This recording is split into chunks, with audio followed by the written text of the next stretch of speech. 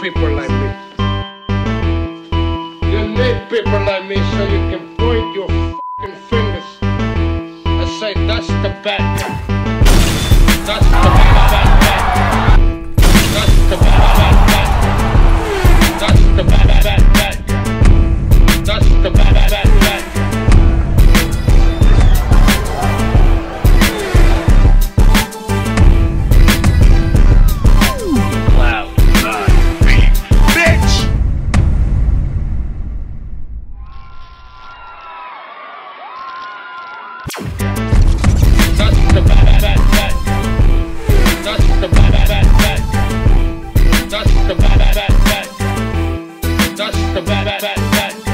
Welcome to the motherfucking relay. We're covering today's top boxing news. Ow! Okay, we'll start with this. Another installment in the annual Ring IQ talent search. Our next installment takes us to Edmonton, Canada, where a young Canadian fighter of Polish descent definitely has my attention. A young fighter that goes by the name Alexas Kubicki. Alexas Kubicki, who sports a professional record of 5 wins, no losses, and no draws, no recorded knockouts, not yet.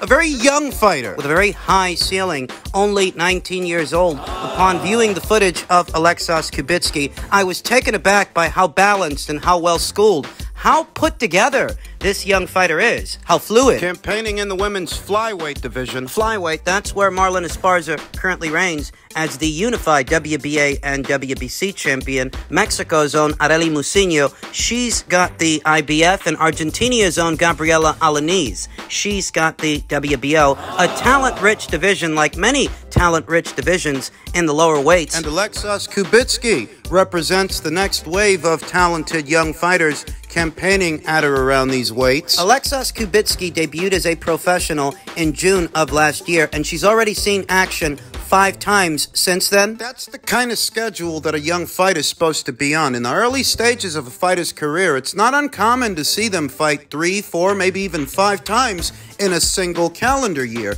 to get those rounds in the bank and garner. I mean, ideally, that's what you want. You want that fighter fighting often, garnering that professional experience and banking as many rounds as they can. I have to say, when I viewed the footage of Alexas Kubicki in action, I was thoroughly impressed. Her usage of the lead hand, the way she keeps it working, keeps it out there, sets up punches with it, and simultaneously disrupts the opponent. Her lateral movement in the pocket, the way she's able to turn her opponent while beating those feet. Moving that head, moving that torso. Slipping, rolling, and riding punches to take something off of the punches, to take something off of the shots, and countering in kind. And that body attack. Alexas Kubicki has no recorded knockouts at this time, not yet. She's a very young fighter, so she might not be right now the puncher that she can be after 10 professional fights and 15 professional fights. But I really like what I see so far. Does seem to be some mustard on those shots. Tactically, technically, she's very good, very balanced.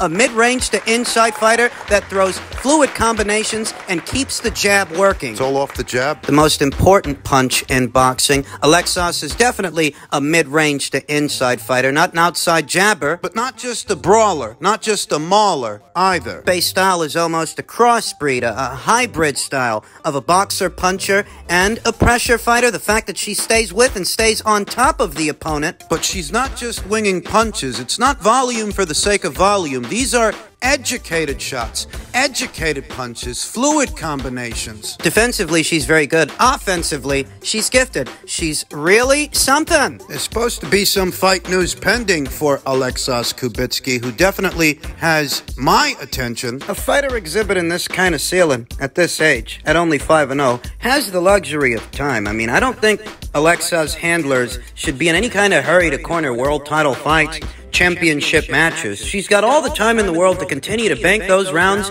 and develop, fully hone her skills as she maturates. There's no rush. There shouldn't be. Alexas, by way of her own social media, seems to have some big fight news pending. Curious to see what it is, what it will be. But if nothing else, this kid's a winner. This kid's one of Ring IQ's top prospects to watch in the year of 2023. And I look forward to seeing what the future holds for Alexas Kubicki. Another thing we're going to change about these fighters, about getting this money. Stop getting this money when it's over. You got to pay me after the time the fight is over with. That's what other fighters gotta get to too. Waiting and all that. Because any other business shit, after the job done, we want your money. We didn't want to wait no month or 2 weeks or 3. We need it now. That's another thing that needs to be changed. Those sound bites from former WBC heavyweight champion Deontay Wilder sound eerily similar to the sound bites we heard from Adrian Bronier upon leaving the shores of PBC Island and washing up on the shores of Black Prime. We talked about it here on the channel, how Adrian Broner told Sean Porter that at Black Prime, he didn't have to wait for his money for weeks on end, months on end, years on end. Not only you get 40%, but you get 40% on that Monday. Ooh. Okay. Not no 6 months. We gotta wait till the numbers come in. Not no eight, not no year. Stop getting his money when it's over. You gotta pay me after the time the fight is over with. We didn't want to wait no month or 2 weeks or 3. We need it now. That's another thing that needs to be changed. For the longest time, there's been widespread rumors and speculation that Al Haymon isn't paying these guys their full purses over there on PBC Island. And, you know, Deontay Wilder, he's a PBC fighter. He's been with the PBC for as long as I can remember. His gripes and his issues sound a lot like the issues that Adrian Bronier raised When he was still over there? text correspondence that he uploaded to his then Instagram channel, AB the Wave God, text correspondence between himself and what was supposed to be Al Haymon, demanding that Al Haymon give him the rest of his money, that he doesn't want to have a conversation about it, just give the man his money. In the comments of that Instagram post, you saw former PBC fighter Hugo Centeno agreeing with Adrian and stating that's the reason he left. That's a part of the reason he left the PBC. They weren't giving the fighters their entire purses in a timely fashion. Coincidentally, Deontay Wilder's singing a familiar tune, but he's still with the PBC that he's been with for years. He doesn't fight under any other banner. He doesn't work with anyone else. He is a PBC fighter. Thus, the situation he's describing, It's his own situation. which is the exact same kind of situation that Adrian Broner was describing over a year ago in August of 2021. It's the same shit. Now, if you can believe this, there are actually people that struggle with this, that struggle with the notion that perhaps Al Haymon isn't all he's been made out to be. He's been deified in some circles, very small ones, as some sort of boxing fairy godmother. Like he's not just another boxing guy. Weiss. He's actually Weiss. He's a music guy who transitioned into being a boxing guy of sorts, a recluse. Because there are no crooks in the music industry, right? There are no crooks in the sport of boxing, no crooks in the business of boxing. And is it that these individuals refuse to accept that maybe Al Haymon's a crook? Maybe he's just another boxing guy. Maybe he's not the deity that they've made him out to be due to the success that he had alongside Floyd Mayweather. I've long maintained that Al Haymon's role in Floyd Mayweather's career and his success is often overstated because Floyd was a generational talent and Al Haymon, he didn't groom him. Bob Arum did. Over there at Top Rank, by the time Al came into it, he was already a finished product. Already a complete fighter, a pound-for-pound talent. Thus, no grooming process was necessary. Al Haymon capitalized off the work and the finance that Top Rank poured into Floyd. He didn't build him. He's not capable of building fighters. He's only capable of bilking fighters. Bilking fighters like Hugo Centeno, Adrian Broner, Deontay Wilder. They're the ones complaining. Do you think you know something about their finances that they don't? Ask yourself. Why are they complaining? Why are they all singing the same tune? Why is Al Haymon paying these guys in increments instead of giving them their full purses? Is that standard practice at the PBC? Because according to former champion Antonio Tarver, the Magic Man, that's not standard practice throughout. That's not universally practiced in the sport. Antonio Tarver caught wind of these sound bites from Deontay Wilder and asked, "I've been out of the game too long. Who ain't getting paid immediately after the fight? Where do they do that at?" The PBC, that's where. PBC Island, the Haymonites, the guys who vehemently defend Al Haymon, who they don't know from Adam. They never stop to ask themselves, why would Deontay Wilder, after losing that second fight to Tyson Fury, come out and say that he was offered more money to fight Anthony Joshua than what he stood to make fighting Fury? Why don't they ask themselves? If Deontay is admitting this, why didn't Al Haymon just have Deontay sign on the dotted line? He's admitting DAZN offered him more money. So if that's true, what advice was he given that day? Because whatever it wasn't to his benefit, it was to his detriment. And this is the conflict of interest. This is what happens when you're both manager, advisor, and promoter. Oh, I know that Al Haymon's not a promoter by name, by title, but he sure brokers deals with networks like a promoter, doesn't he? He brokers his own deals with TV networks the same way a promoter would, the same way Bob Arum did with ESPN, the same way Eddie Hearn did with Sky Sports, which subsequently became DAZN, the same as Frank Warren in Queensbury. It's against the Ali Act to have that kind of hegemonical control over a fighter, over an athlete, and he circumvents it behind the title of advisor. But you tell me what kind of situation it is where these guys work for their advisor. Their advisor is supposed to be working for them, not the other way around. He's advising fighters, managing fighters, and simultaneously promoting fighters. And the conflict of interest that raises is you can't look out for your broadcast partner's best interests at the same time you look out for your fighter's best interests. Sometimes those two aren't the same thing. What might be good for the network might not be good for the fighter. You're trying to keep all the content on your broadcast partner's side of the street, even if there's more money for your fighter on some other side of the street. In the case of Deontay Wilder, DAZN had more money for him than he stood to make fighting Fury again. But who did he end up fighting? He fought Fury again. Adam Kovnowski, like Deontay Wilder, was made an offer to come over to DAZN and box Anthony Joshua.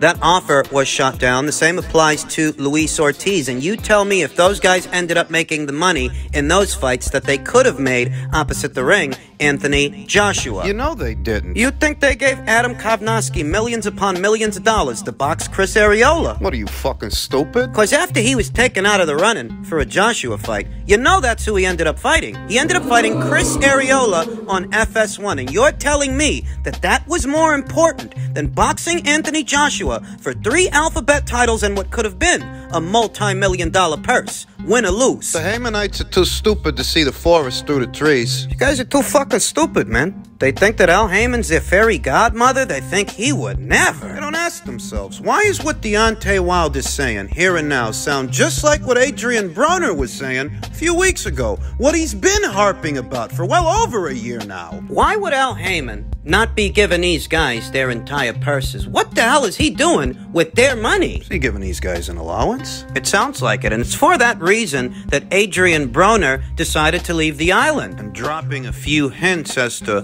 what's really going on over there. It's not the land of milk and honey that some make it out to be. Those who are willfully misinformed and obtuse. What do you think this guy is? Your prodigal fucking father? He's a boxing guy like any other fucking boxing guy. You're just the bozos that deified him. Put simply, there are those out there who want Al Haymon to be more than what he actually is. All he is another boxing guy. Another crook. And finally, the David Benavidez versus Caleb Plant WBC interim title fight finally has an official date set to go down in late March on the 25th via Showtime pay-per-view. The winner of the fight, whoever it is, will in effect become Canelo Alvarez's WBC mandatory challenger. Most are going with David Benavidez to stop Caleb Plant. Mostly because Caleb Plant, he's been stopped before. We all saw it in late 2021 when he shared the ring. Canelo Alvarez, a naturally smaller fighter and a smaller man